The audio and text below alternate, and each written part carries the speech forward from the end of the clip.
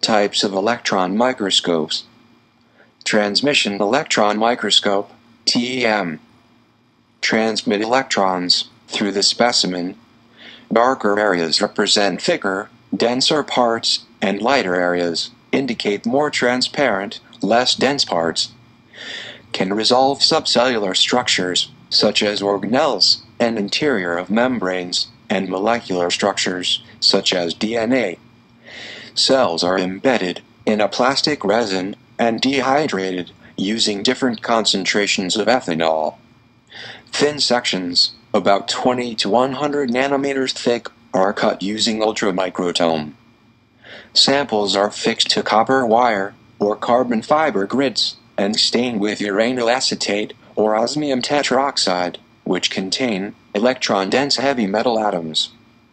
Scanning electron microscope, SEM, provides detailed three-dimensional view, bombards the surface of a whole, metal-coated specimen with electrons while scanning back and forth over it. Can resolve surfaces of larger specimens like bacterial cells.